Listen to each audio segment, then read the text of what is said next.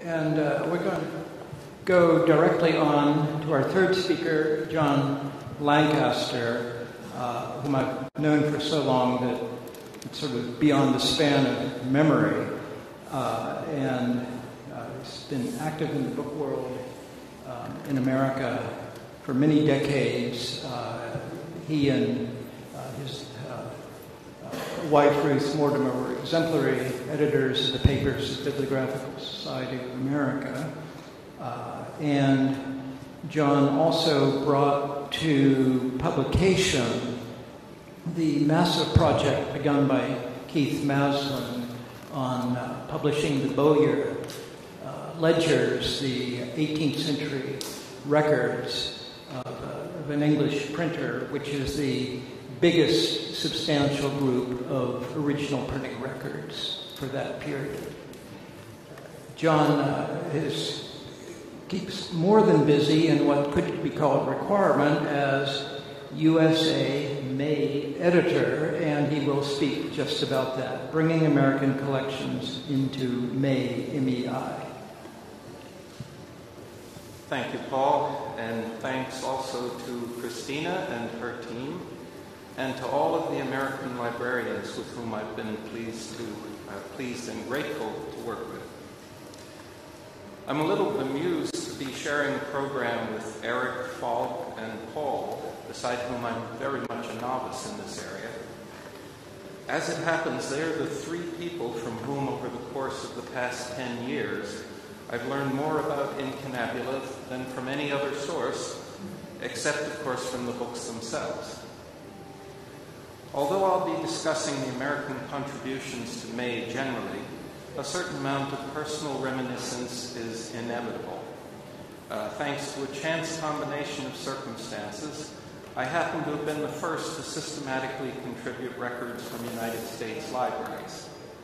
First from Smith College, then from Harvard's Houghton Library and the Harvard Law School, later from Princeton University, and earlier this year from the Huntington Library. To date, I've created approximately 2/3 of the roughly 2,100 U.S. records in MEI.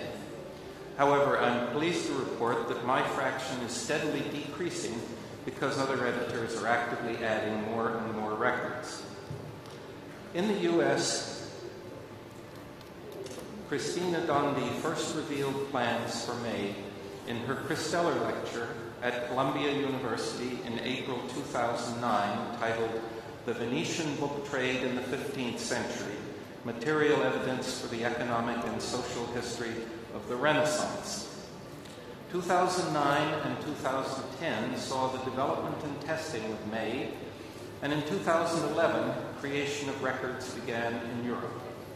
But it was not until the middle of 2012 that the first regular contributions from the United States began, purely by an accident of timing. In retirement, beginning in 2008, I had been cataloging the rare book collection at Smith College in Northampton, Massachusetts, where my late wife, Ruth Mortimer, had been the curator, and for whom the Mortimer Rare Book Collection is now named.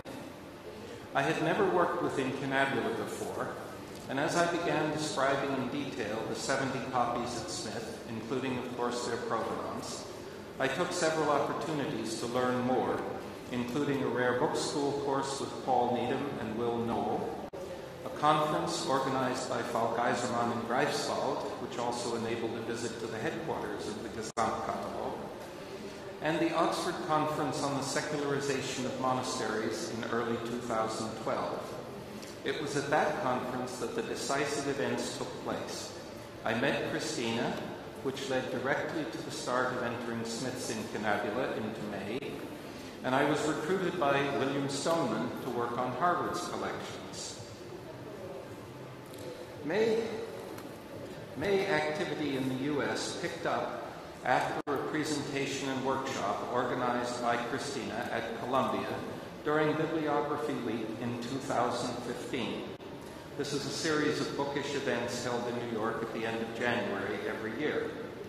Following those events, the University of Iowa, under Greg Crickman, and Princeton University began contributing to MEI. A similar presentation in 2016 saw the start of contributions from 2 New York libraries and 1 in California, by John McQuillan at the Morgan Library, and Consuelo Ducale and Alice Laforette at Columbia University, and by David Falls at the Bancroft Library of the University of California, Berkeley. Progress to date was then presented at a seminar in conjunction with the Searle meeting at Yale in April 2017.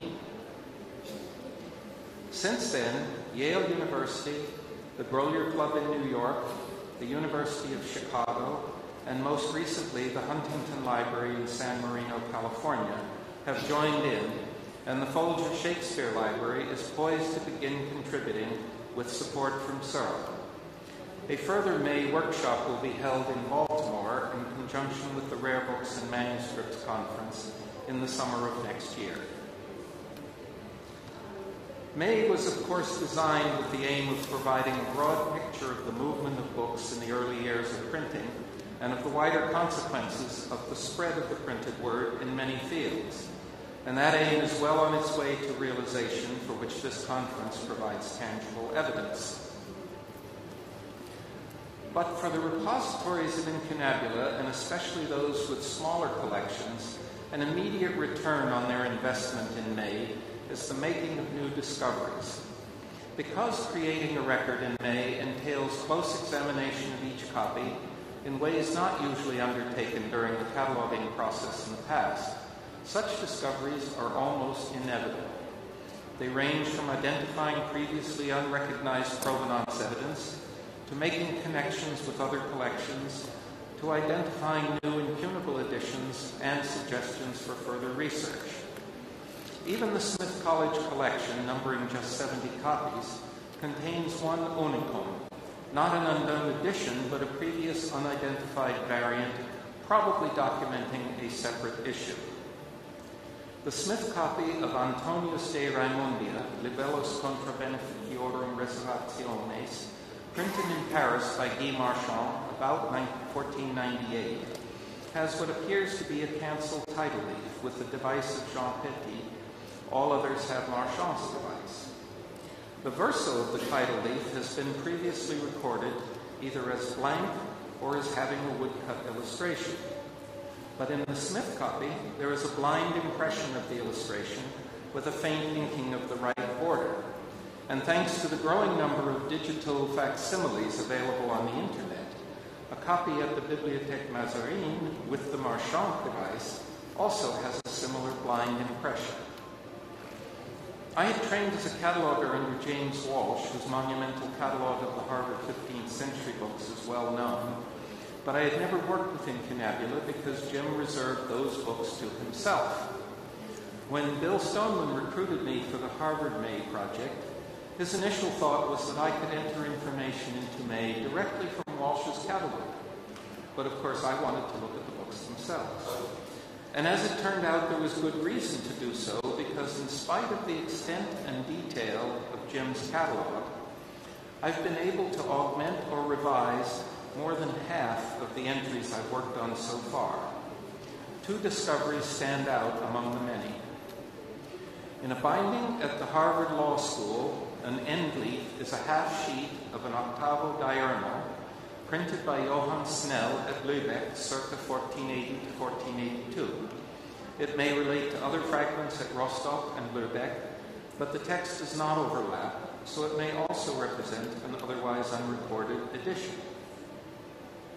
And the Houghton Library copy of Volume 1 of the works of Thomas Aquinas, printed by Michael Wenzer at Basel in 1486, was found to be the mate of a copy of Volume 2 at Würzburg.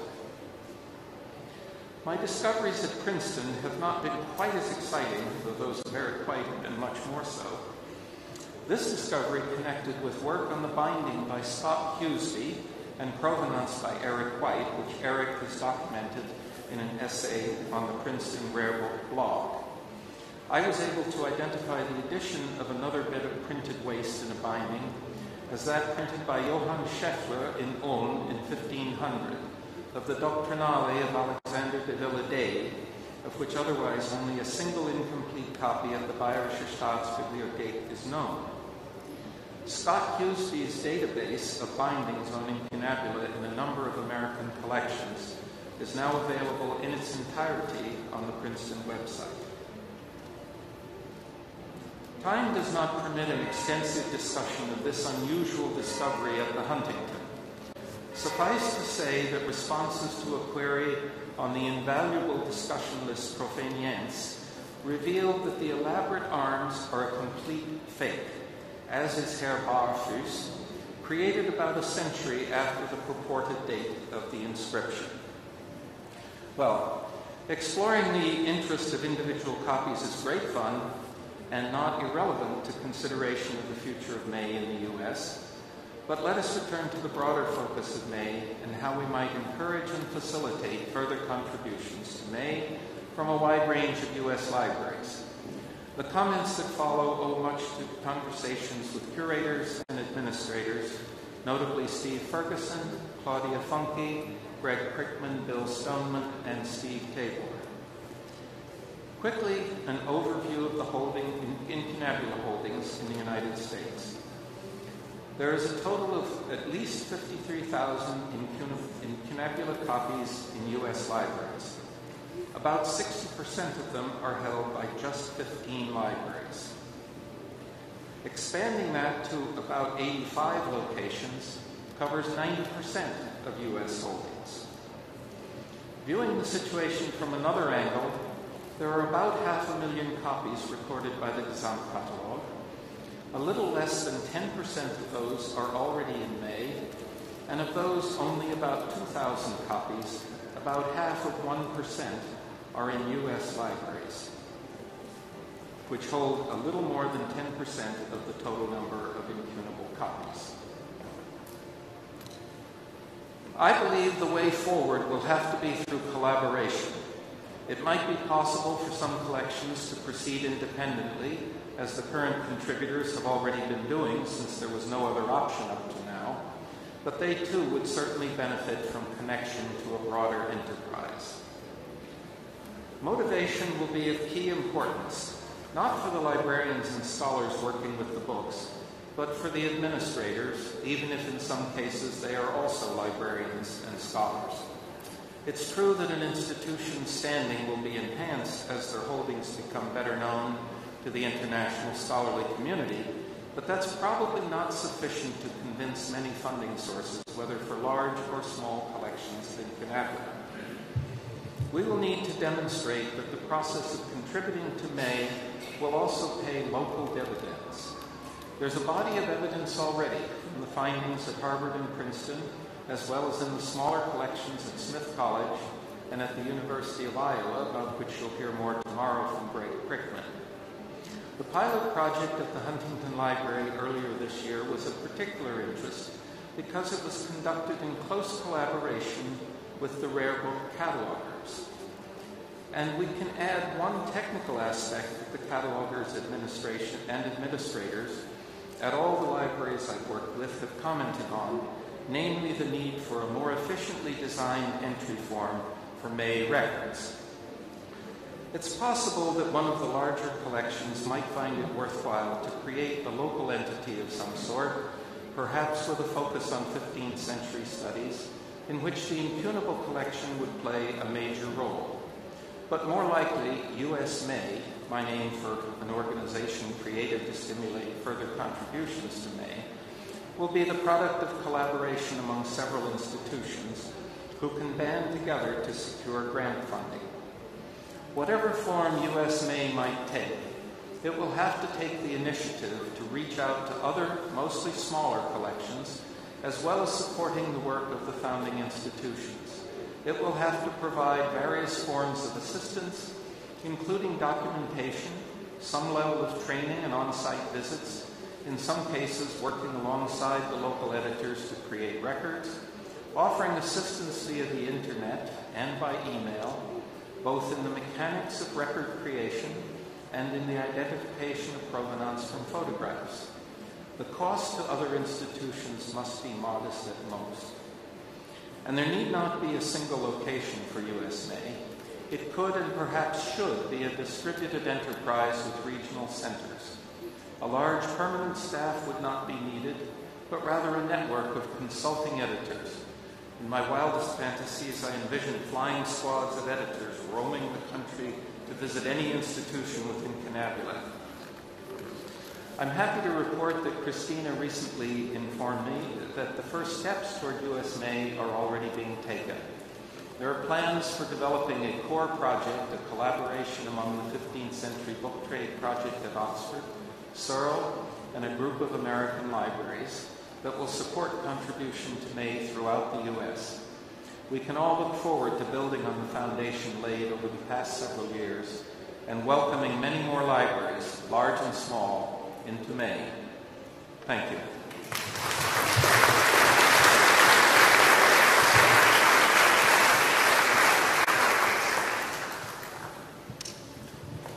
Thank you very much, John. And I'm going to just note the wisdom of Cristina Dondi, who knew that these three talks would be so lucid that there would be no need for questions at the end, because there would simply be a feeling of satisfaction.